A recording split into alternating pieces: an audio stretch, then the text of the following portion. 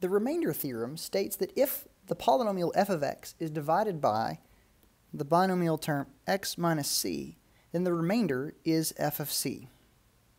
That is, if f of x equals x minus c, we're dividing by that, times our quotient plus our remainder, then f of c equals r of x. Why is that the case? What happens to this function if we substitute in c for x? Well, let's do that.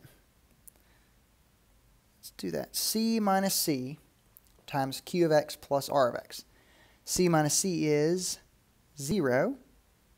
So 0 times our quotient is 0.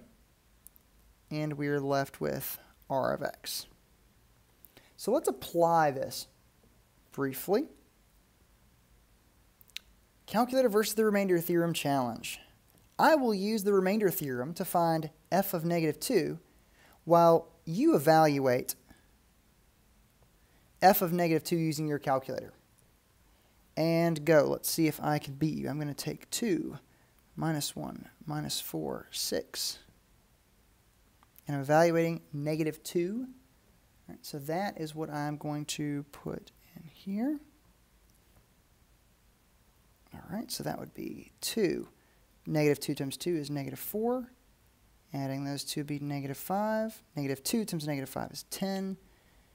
Negative 4 plus 10 is positive 6, so that would be negative 12 for a final result of negative 6. Now let's see if that was any quicker.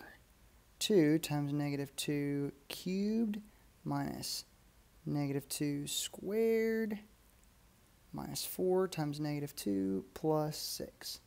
Negative 6. Same result, but admittedly, the remainder theorem, okay, using that to use the synthetic division is a lot quicker once you get the hang of synthetic division really well, which hopefully you do by now. Use synthetic division and the remainder theorem to find p of 3 for the function p of x equals x cubed minus 3x squared plus 5. Well, I'm going to fill in my values. I have 1 minus 3. I'm missing an x term, so 0 and 5 from x cubed minus 3x squared plus 5. Now we are finding p of 3, so I'm going to put x equals 3 off to the left. Bring down the 1, multiply 3 times 1, be 3. Negative 3 plus 3 is 0. 3 times 0 is 0, so 0 plus 0 is 0. 3 times 0 is 0. 5 plus 0 is 5. So p of 3 equals 5.